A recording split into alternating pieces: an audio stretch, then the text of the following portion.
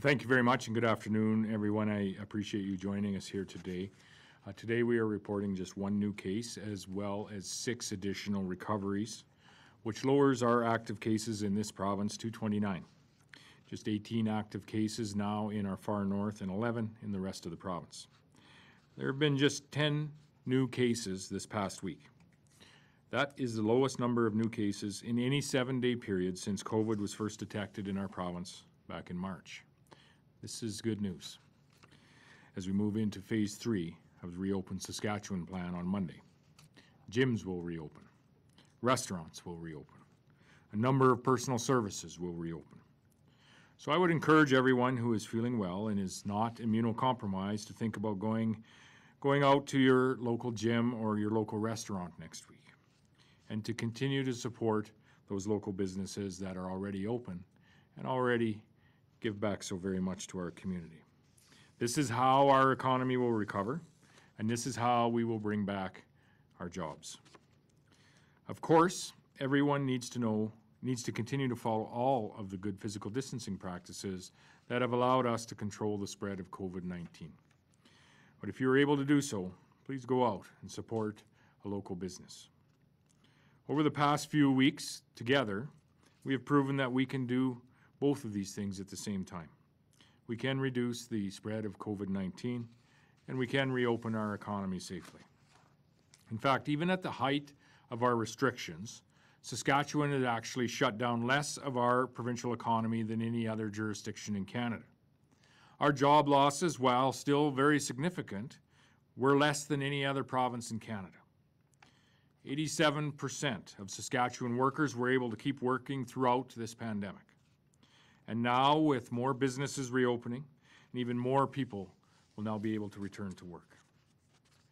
Today, Statistics Canada released new figures for manufacturing exports. While Saskatchewan's manufacturing exports are down 8.2% this year, this is by far the smallest decline of anywhere in Canada. Quebec, for example, saw their manufacturing exports fall by 23%. Ontario is down 45%. The national average decline is 35%. Saskatchewan's agricultural manufacturing exports are actually up 20% year over year. This is positive. So while every provincial economy has taken a hit, and we are no exception, Saskatchewan has been able to keep more of our economy going and more people working than any other province, while at the same time, we have been able to reduce the spread of the COVID-19 virus. And because we have been so successful in reducing the spread, I know there are many Saskatchewan people who would like us to reopen more quickly.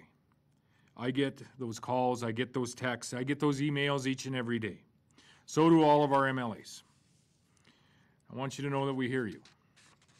And I would like to reopen faster as well. And not just businesses, but also recreational activities and important medical services in our communities. And I know that everything that has been temporarily closed, whether it's a business or a school or an emergency room or a playground, this takes something away from the quality of life that we have and cherish and value so greatly here in Saskatchewan. So we are working very hard to reopen as much as we can, and we're doing so to reopen it as quickly as we can. But we need to do so safely because the COVID-19 virus has not gone away. So next week, we can expect a number of announcements with respect to several more reopening dates related to medical services, to schools, to beaches, to parks, and to playgrounds. We are committed to getting all of these things reopened as soon as possible, but as safely as possible as well. Today, we're also announcing the expansion of the Saskatchewan Temporary Wage Supplement Program to include a larger number of workers who are helping our most vulnerable residents and our families. The temporary wage supplement is a $400 a month wage top-up for up to 4 months that is already being provided to many lower-paid employees in seniors' care homes, in personal care homes, in community-based groups, group homes, in licensed child care facilities, in emergency shelters, in transition shelters, in integrated health centers, as well as to home care workers providing care to seniors in their own residence. The benefit today is being expanded to include anyone, regardless of their income level, who is working at a licensed public or private long-term care facility, which are under public health orders ordering visitor restrictions.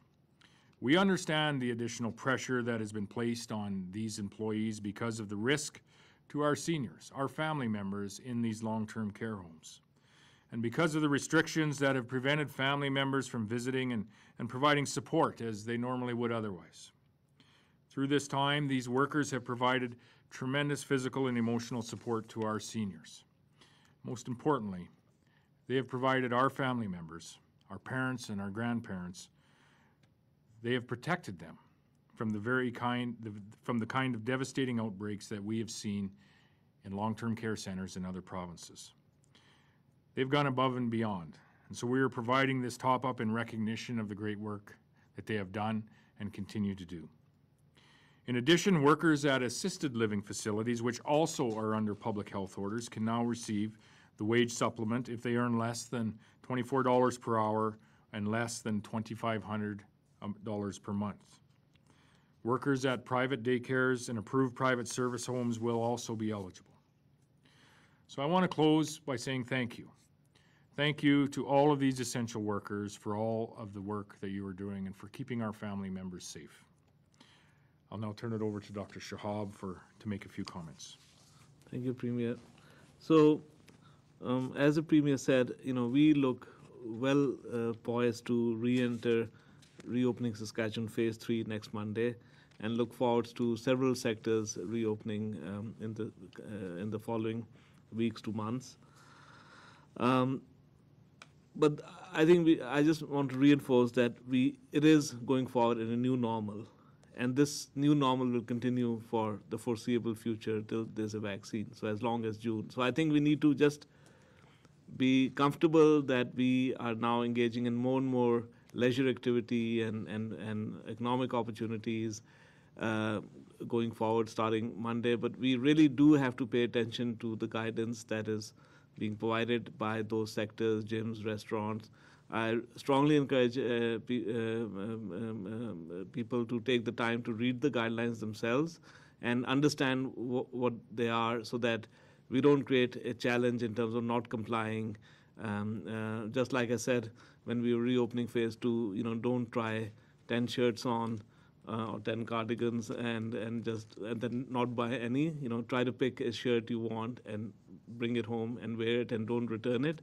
So we need to support businesses to succeed, and retail. We have shown that you can engage in retail with no transmission. We've shown that over the last 2 weeks with Phase 2 reopening, but Phase 3 is more complex, and the guidelines are more complex. The way we are going to have to behave in gyms, restaurants, other sectors are more complex, and we need to make sure that we comply from our side as customers to make it easier for gyms to continue to operate safely. Because if we don't, and there's a signal of transmission, then that will unfairly jeopardize the whole sector, and we just need to work together to make that reopening phase a safe phase for all these sectors, restaurants, gyms, other sectors. And same with for personal care services. When you have to get closer to 2 meters, first thing is don't go to any personal care service if you're feeling unwell. Even if you have the slightest symptoms, which you may think is nothing, do not go. Rebook your appointment. Get yourself tested. Secondly, when you do go, if you have an option, wear a mask. If you're going to get services less closer than 2 meters, your provider may look very different because they may be wearing a mask and some eye protection. That is to keep them safe and to keep you safe. That's two-way protection because they will be using proper masks and eye protection. And I think if we just comply with these measures, as well as keeping 2 meters apart at all times, that will make sure that we can move forward safely. And finally, our gatherings, meeting within our virtual bubble, which now may include 3 to 5 households, 3 to 5 friends. It's really good to socialize outdoors when you can instead of indoors, and put a little thought to any social event you're having, some pre-planning, so that we can all do that safely, and especially protect those who may be more vulnerable. And don't partake in social events if you're feeling unwell and think of getting tested. I think there's sometimes a bit of a pressure to go to that special event, even if it's small, because it was a long time planning. But even if you have even the slightest symptoms, it's better to stay away and follow up and get tested, because I think that will ensure that we can move forward with the confidence that we have engendered so far by keeping our case numbers low, but already engaging in a lot of recreational and business activity without case numbers going up. Thank you. Thank you, Doctor. Thank you, Premier. We'll now take questions from the phone line. Operator. We have Zach Vicera with the Star Phoenix. Good afternoon, Premier and Dr. Shahab. I have a question for you in regards to protests in the province. Some organizers of upcoming protests in Regina have said that the notice sent out yesterday may have sent a message discouraging people from attending those protests. Are you advising that people in this province not go to such protests? And if so, how do you reconcile that with the right people have to civil demonstrations? I would just make a short comment, and then I would turn it over to Dr. Shahab if he has any comments with respect to comments around the protests that occurred here the other day. I made 2 days ago when I was out here last. I will leave those to stand for themselves. But I do have concerns about any large gathering, regardless of the cause. From a healthcare perspective, this virus and how it spreads does not recognize the cause of the large gathering, whether it be a very good cause or whether it not be. It will spread regardless of the cause of the event. And we have, over the course of the last now 2.5 months, people in this province, families in this province that have foregone many large events, some of them at great personal sacrifice, I would say. I'm thinking of the memorial services for loved ones. I'm thinking of the worship services. I'm thinking of the weddings, other celebrations, family celebrations, community celebrations that have been foregone. People have made this sacrifice to prevent the spread of this virus. So I would just ask people in the decisions that they make each and every day, where they go, what they attend, to use very, very good judgment, to respect the public health orders that are in place, to abide by the physical distancing measures that are in place, because quite frankly, from a healthcare perspective, this virus does not distinguish why you are in or at the event that you were at, and it may not, the decisions that you make can not only keep you safe, but most certainly can keep those around you safe, your friends and family that you will see in the days after. Doctor, anything to add? Yeah, I would just add that, again, from my perspective, anything that can be done remotely or virtually is better than anything that has to be done in person.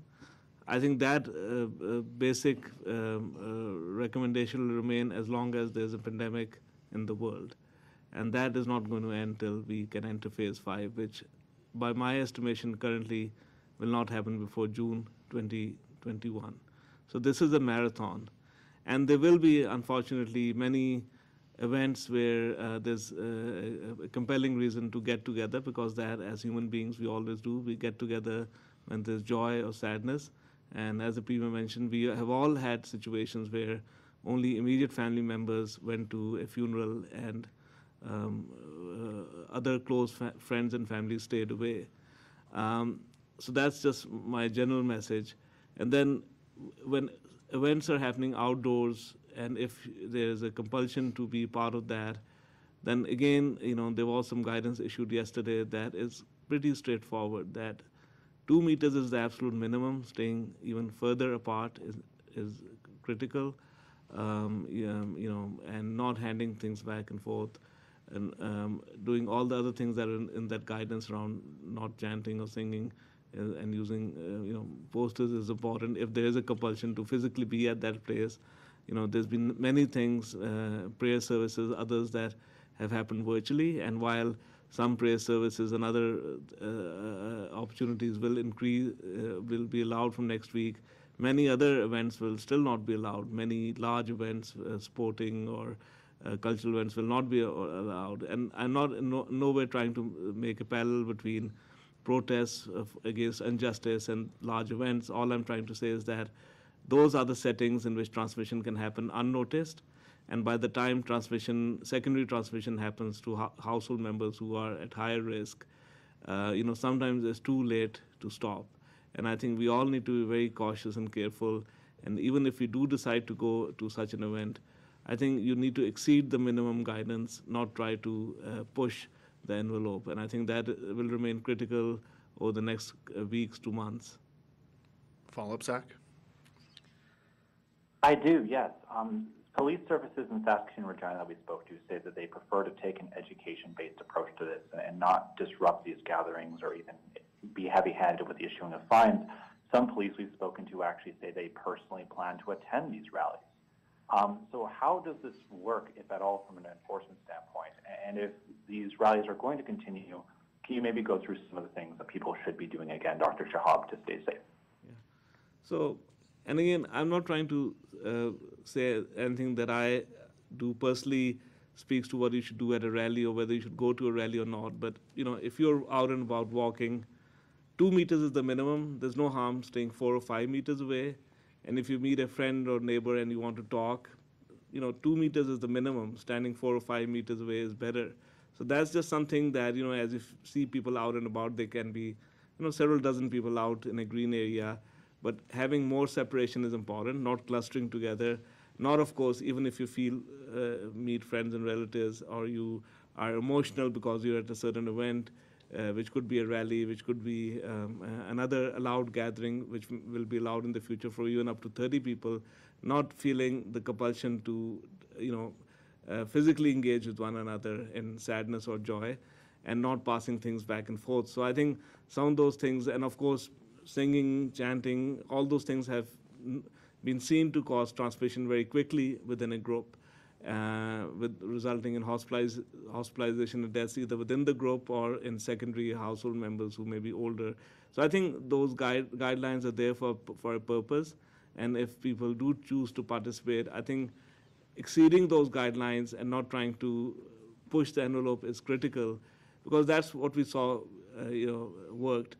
The COVID-19 was flattened and it's at low transmission levels, not due to some high-tech technology. It is due to simple measures that all of us took by maintaining physical distancing, by attention to cough etiquette, hand hygiene, but not participating in a way that we're handing things back and forth. And I think those same principles we need to follow going forward. We'll take the next question from the phone line, operator. We have Adam Hunter with CBC. Hi, I'm wondering if we can get a clearer timeline on phase 4 timing. A lot of sports and camps are looking to make plans. They don't have guidelines on which they can even plan right now. So do we have a date on phase 4 timing, and will there be guidelines sent out to some of these sports and camp organizations that are looking for some parameters on which they can operate when they're allowed to? The timelines will be released very shortly. They will not today.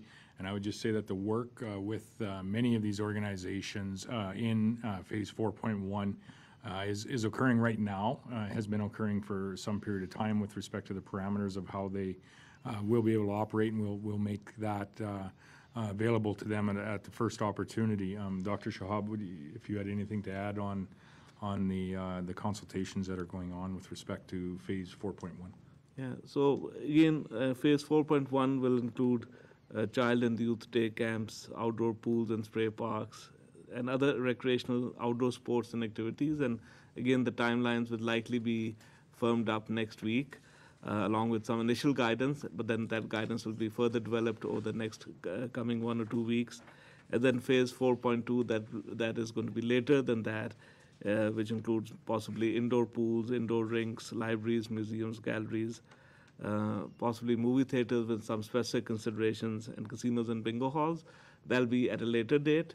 And we have said in the past that we like to give 2 to 3 weeks at least between phases, maybe up to 4 weeks. So that gives a ballpark estimation of when phase 4.1 will happen, and then maybe another buffer of at least 2 to 3 weeks for some, if not all, things under 4.2. But again, the detailed guidance the details will be provided over the next 1 or 2 weeks. And I also have to say that if you look at other European countries, obviously some countries have opened up more quickly than others based on their own epidemiology, but we are going really fast. And in North America, because we really don't always have a national approach, we have a provincial approach, which is based on our own epidemiology and context, and that's fine. But even if you look, to our neighbors, there's some variation. But I think we are certainly going in a systematic way. We're trying to be cautious, but not at all slow, and trying to, engage in everything we can in a systematic way with clear guidance that all of us should be familiar with.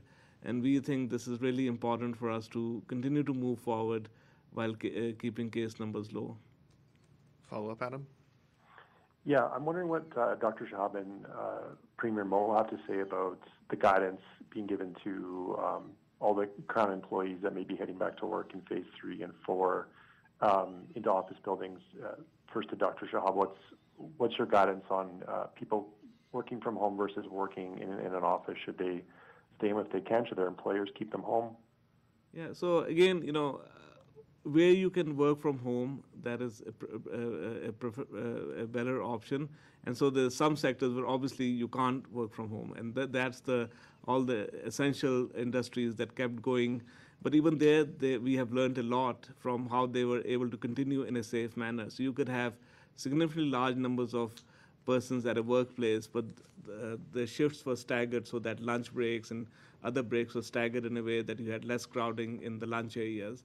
You had protocols where you had greater attention to hand hygiene before and after using the washroom, before and after eating.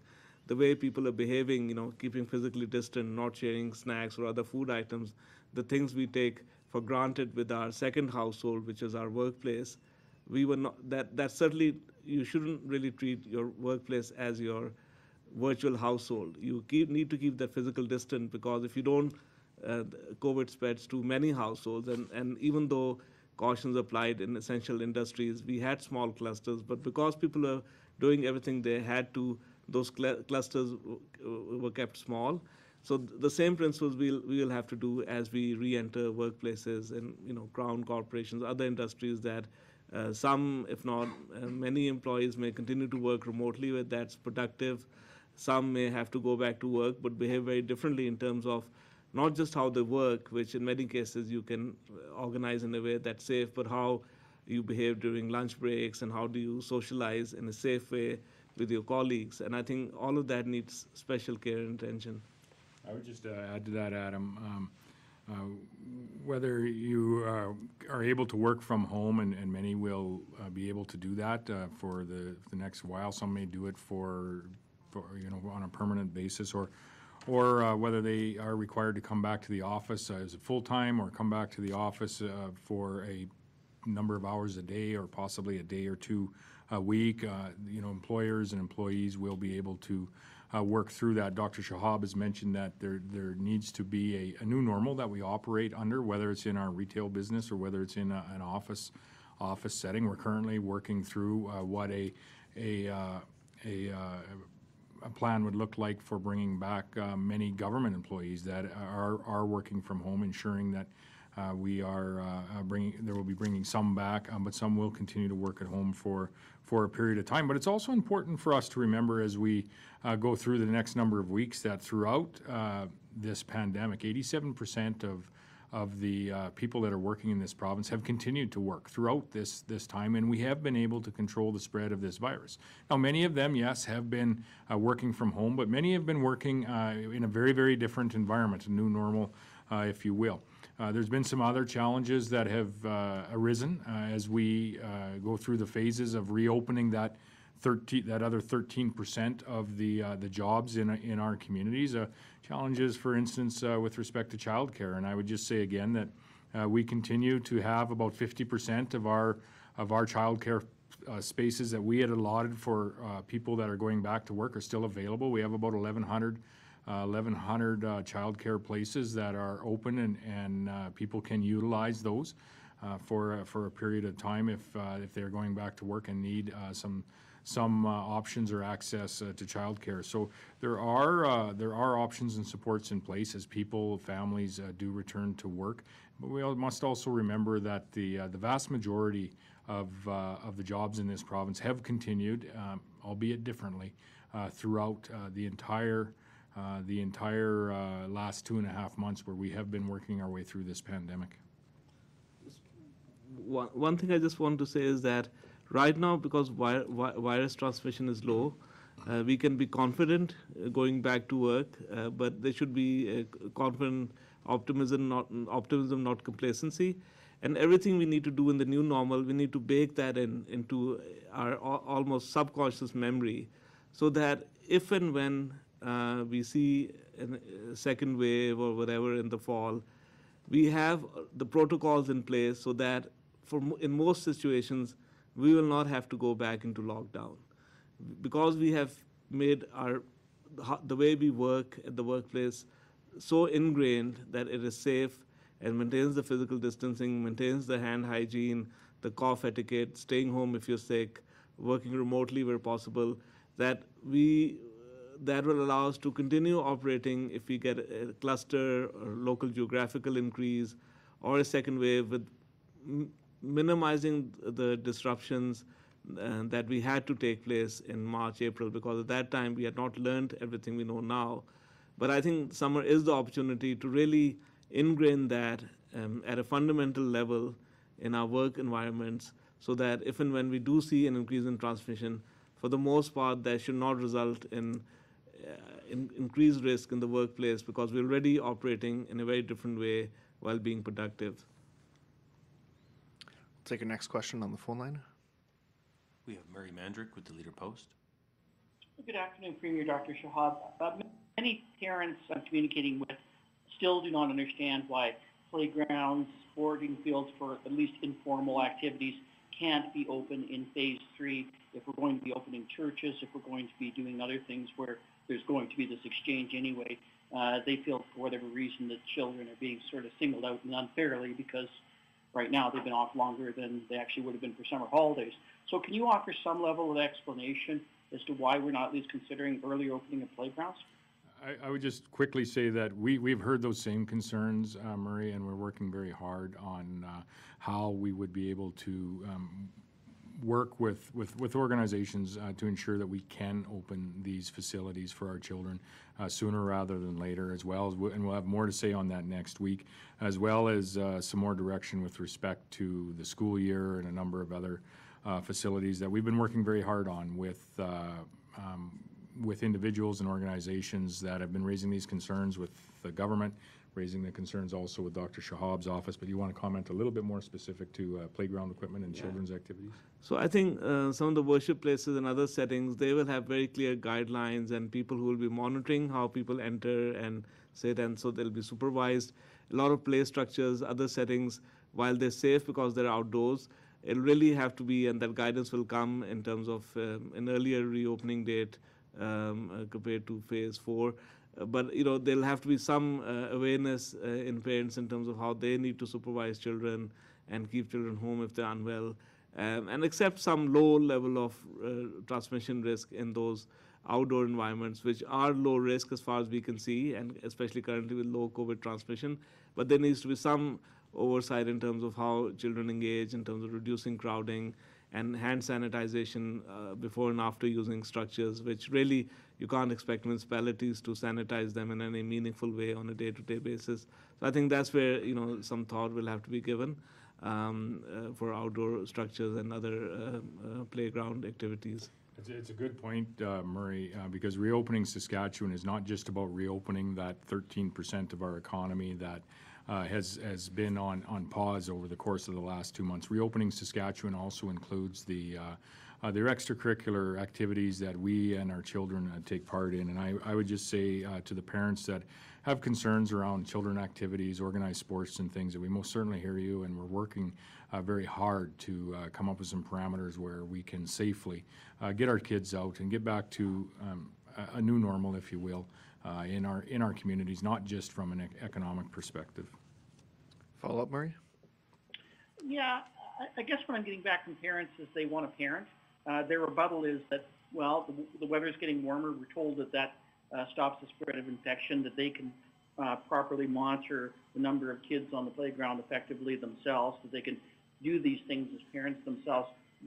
They truly don't understand, I guess, the messaging when we're seeing so few cases, 2 in the last 3 days, I believe, of new cases happening right now, why they can't be entrusted to allow their kids to have some activities that they need to have, obviously. So can you better explain why playgrounds at this particular stage would be all that much of a risk compared to anything else?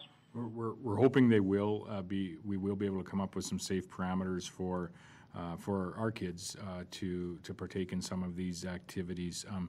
I would just go back to by far and away the largest reason that our numbers are good is because we have been so very careful as individuals, and we have taken the precautionary measures with respect to the size of gatherings that we are attending, with respect to what we are touching, our sanitary practices. That is why we are having success here in Saskatchewan, is because of the choices that we are making as individuals. And we hear the concerns of parents with respect to playground equipment, for example. We're hearing we're hearing the voices of parents that want some certainty with respect to whether or not there's going to be a school resuming here this fall. So we're working very hard on what safe parameters can be for playground equipment, for organized sports. We want parents to be parents. We want that to happen sooner than later. Doctor, anything else on that? Yeah, and again, I don't want to preempt the guidelines, but we can all understand that now 3 to 5 families getting together on a regular basis, or 3 or 5 friends or playmates now playing mostly outdoors, cycling or playing something together, the soccer or other sports. That's one thing, because it's always the same 4 or 5 friends, and if there was a rare event of transmission, you can quickly trace who those 5 or 6 were. But as we look at sports camps and other things, I think the same principles will have to apply, that you do it in a way that you can quickly identify who were the group of 10, 15 individuals who you interacted with as you re-entered training for sports or re-entered sports activities. Because the risk does go up a bit. The risk is lower outdoors, but not zero. But you still want to make it manageable and still reduce uncontrolled mixing at any age group, where if you do get into a transmission situation, there's potentially many more people who you can't even trace. And I think that's some of the challenges that we need to look at as we move forward cautiously. But I agree that summer is a time to enjoy outdoor activities, and we need to move faster on some of these areas. Next question on the phone line. We have Kayleen Swatsky with Global.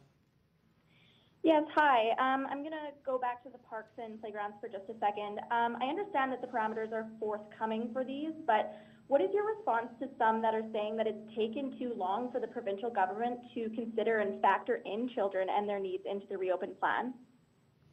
I would just point to the success that we are having in this province. And if you look back just not that many weeks ago, we were experiencing some of the highest numbers that we'd had to date in certain areas of the province, and still really managing our way through what guidelines with respect to a reopened Saskatchewan plan would look like. So we've been working with people that have raised just these types of concerns with us on how we can move forward, but move forward safely, because the spread of the virus is still there. And we have been fortunate in this province, not by accident or luck. We have been fortunate in this province by the guidance of our Chief Medical Health Officer, but just as importantly, the decisions that individuals have made. They speak to our collective success, and you don't have to look very far outside of our provincial borders to see some of the challenges that this virus is presenting.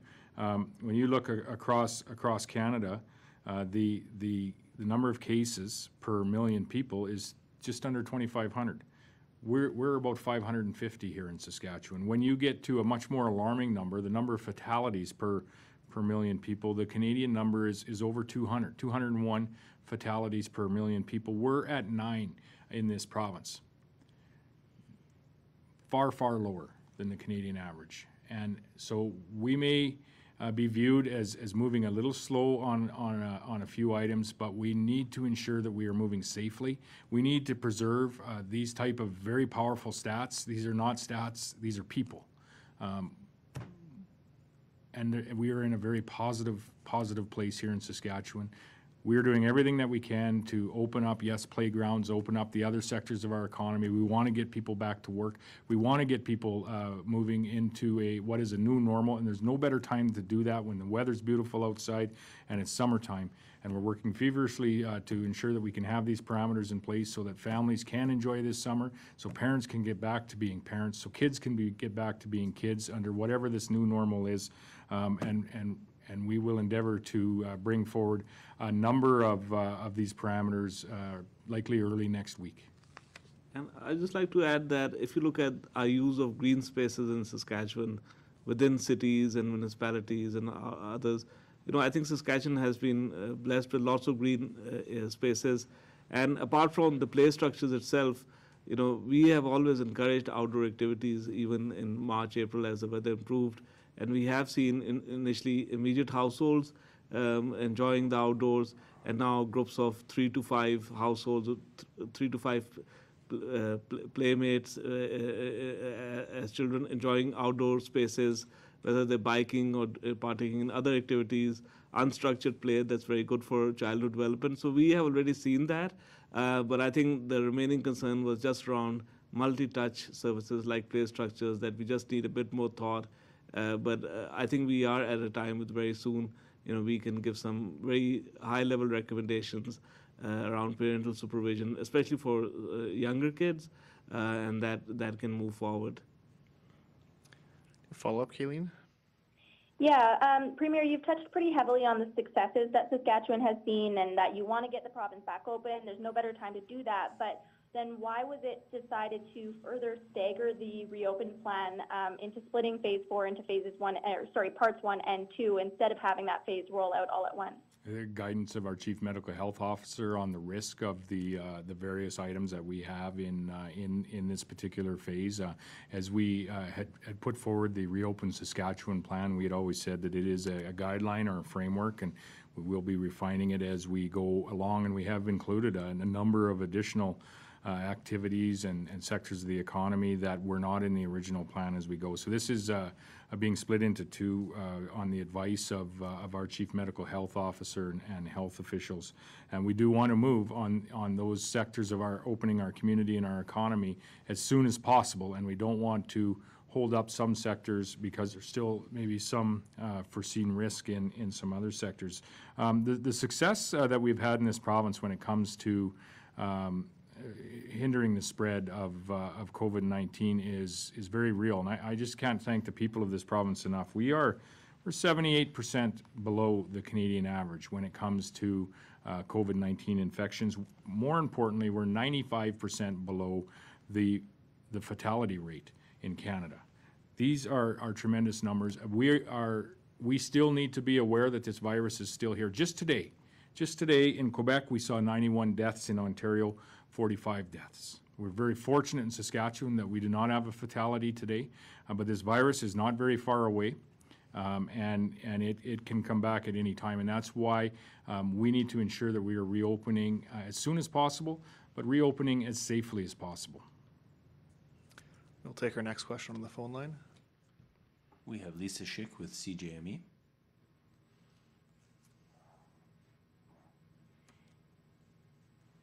Hi. Some people have been asking whether the worship guidelines for the next phase extend to services like funerals, because if they can have 30 people in a church for a Sunday service, then why would there only be allowed 15 people at a funeral just a few days later? So we can get some specific information on that, but I would agree that you can have indoor or outdoor or special events now in a safe manner that complies with the capacity of that facility. But thank you for that comment, and we can get some specific information out. And again, what we have learned from both, the retail sector, but now with gathering sizes and the allowance for worship services, is that depending on the size of the building, you can have things that, as long as people maintain that physical distance, as long as there's sanitation or multi-touch services. And as long as people can stay within groups, that if there was transmission event, you only have to reach out to 15 people who are within a certain group, and then there may be another group that's in another room or another part of a larger hall. I think those are the principles that have served us well in the past, and those are the principles that we need to continue to embody as we move forward to prevent large transmission events which can quickly spin out of control, and that's what we need to avoid as we move forward. But we will get some specific guidance on that point. Thank you. Follow up, Lisa? Yes, Dr. Shahab earlier said that we're moving fairly quickly in reopening compared to other jurisdictions. There are those in the province who feel like we're not moving quickly enough, that we've had such low cases, and they're saying, you know, we never actually got to the number of cases that had been, I guess, in the modeling that had been the worst case scenario. So they want to move quicker. I guess, Premier Dr. Shahab, what would you say to that? I can speak. Go ahead. No, what I was trying to say is that if you look at many European countries, you know, they have national guidance that is very conservative and very cautious because they take into account of all contexts, large cities, rural areas. In Canada, we obviously, each province is looking at what pace they want to follow based on their context. So based on that, we have been able to, in my view, reopen fairly quickly based on our case numbers. And we have to remember that the Reopen Saskatchewan plan was designed in March, April, when we were just actually, our case numbers are going up. So we had to conceptualize a plan while our case numbers are going up. There was a lot of uncertainty. We learned a lot over the rest of April and May about what really controls the spread of COVID. And it was very reassuring to see that actually our own personal actions, all of us behaving in a certain way, actually controlled COVID. Again, not a high-tech solution, but the goodwill of all of us behaving in a certain way to keep ourselves and each other safe. So that knowledge was then applied to refine the reopening plan guidances. And like I said earlier this week, it allowed us even to increase our outdoor gathering limit from 15 to 30 in phase 3, which really we had thought wouldn't happen till phase 4. But having said that, I think as we move forward fairly quickly and even compress some of our dates, and again, I do want to clarify that initially we thought we would give 4 to 6 weeks among phases, but we have compressed that to at least 2 to 3 weeks with the confidence we've engendered. But that confidence shouldn't turn into complacency, and I think that's really important. We can't really become not as careful as we've been so far, even as our case numbers are low. So that same thoughtfulness that we've shown to each other when we're out shopping must continue when we're using a gym or a restaurant, and we must follow the guidance that's there for everyone's benefit and not see that as a restriction that a business owner is placing on us and have a bit of a back and forth about why I can't pull 2 tables together and this and that, because that same thoughtfulness will ensure that we remain safe as we move forward. I would just add to that, Lisa, there's really 3 points to reopening Saskatchewan. The first is our economy, and I think it's important for us to identify and recognize that we didn't idle the economy down to zero. In fact, in Saskatchewan, we idled the economy to the very minimum. In fact, we led the nation in only pulling back about 13% of the jobs here in Saskatchewan. 87% of the people continued to go to work throughout this pandemic, and we were able to control the spread of this virus. Our export number is out today, although we're concerning with a reduction year over year of 8.2% in exports, and that is what drives our economy here in Saskatchewan. When you look at other provinces such as Quebec down 23%, Ontario down 45%, again, we led the nation in our export numbers here today. With respect to our community, we've been working very hard on reopening sectors of our community, and we're talking today about children's activities, playgrounds, and such. I've been working with our faith communities of all faiths on worship services. We'll have more to say on the playgrounds in the days ahead, as well as beaches and ultimately providing some direction with respect to the next school year. Last but certainly not least is with respect to reopening our healthcare system here in the province, and the Saskatchewan Health Authority has been out on a few different occasions and is re-engaging actively in our surgeries, and it's important to remember that we did not go to zero with the surgeries that were being performed here. In fact, we've already have started that reopening and are actively working on that. We will have more to say on the advancement of reopening our healthcare sector next week as well, but we are up and over 40% of surgeries are occurring here and continuing to increase those in the province. So it's reopening multiple sectors of not just our economy but our community. But it's also important for us to recognize that many of these sectors were not set back to zero, but they were some of the higher risk areas were pulled back, and now with phase 3 occurring on Monday, we are essentially, with respect to the jobs, reopening the vast majority of the sectors that include that 13% of the workplace that was not able to attend over the course of the last 2 months. Now, we need to increase our economic activities so that all of those jobs can come back. And I would just encourage people in the days and weeks ahead to go out in their community and enjoy a meal at their locally owned restaurant, to enjoy and to purchase some items at some of the locally owned businesses that for so many years have supported your community and your kids' activities and really been there for us when we needed them, and they need us now. So I would encourage everyone to go out and support their local businesses and their community in the days and weeks ahead. We'll take our next question on the phone line. We have Cole Davenport with CTV. Hi there, good afternoon. Is the government considering students returning to classrooms in September, and what kind of direction is being given to school divisions, teachers, parents, and otherwise about preparing to have those students back in classrooms? And this is work that's actively being undertaken. We'll have more to say on that very early next week. Follow-up, Cole? All right, and specialized services for people with autism and developmental disabilities have no date to reopen. How can you justify allowing hair salons, for example, to reopen, but not services for kids with autism? We can get some further details. Yeah, we'd have to get a little bit of further detail on that. I know from an education perspective, Gord Wyant, Minister of Education, has been doing some work with respect to these individuals, and I don't have the answer in front of me with respect to the healthcare services that are being offered, but we can follow up and provide you with some clarification on that, Cole. And we'll take our last question from the phone line. We have Alicia Bridges with CBC. Hi. I have a couple of bigger picture health questions. My first is just beyond what is happening at the University of Saskatchewan, what is the province doing to ensure access to a vaccine once there is a vaccine candidate? What work's being done to prepare for that and to make sure we have access when it does happen?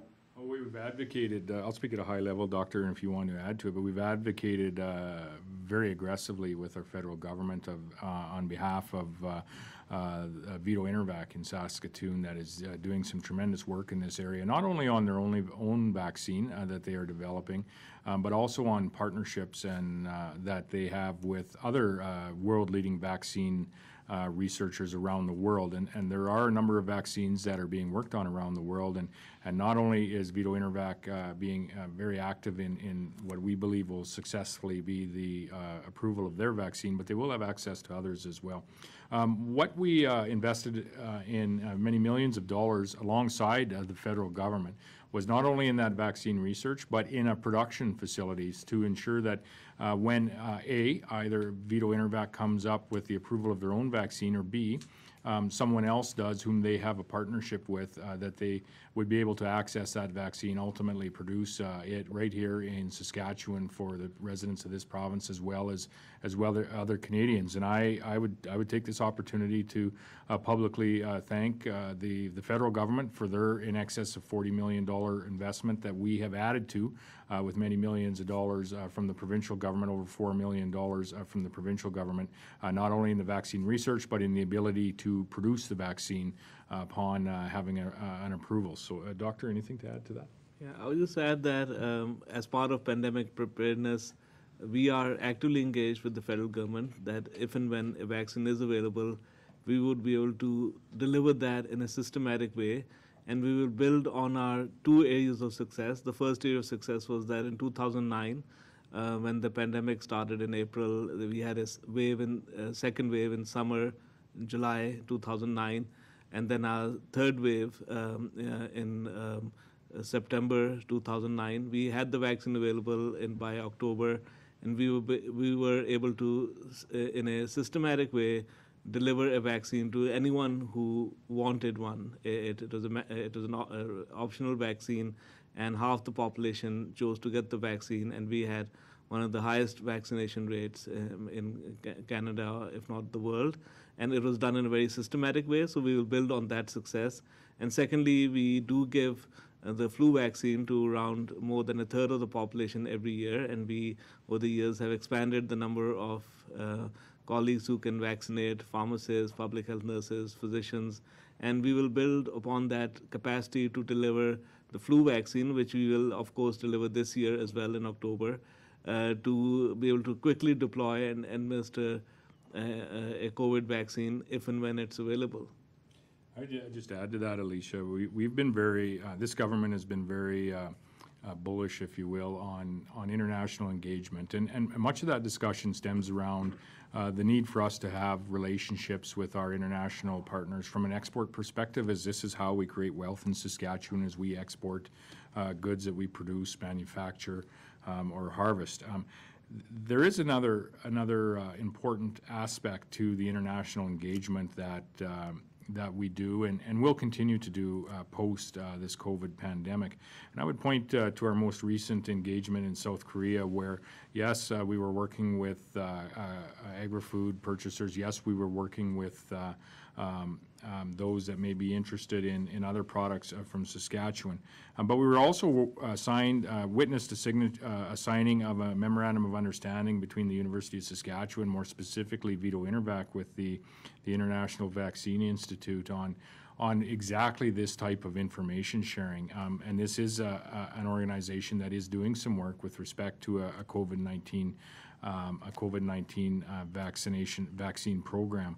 So the international engagement that we undertake is not solely focused on the economy, but it's also focused on advancing the knowledge-based institutes that we have at our two universities, Saskatchewan Polytechnic, as well as in the private sector. And I just point to this as being an opportunity that Saskatchewan is realizing, not just from that engagement in South Korea, but by international engagement in general, is to have these partnerships so that we can ultimately not only prosper economically, but also prosper when it comes to accessing things such as a COVID-19 vaccine.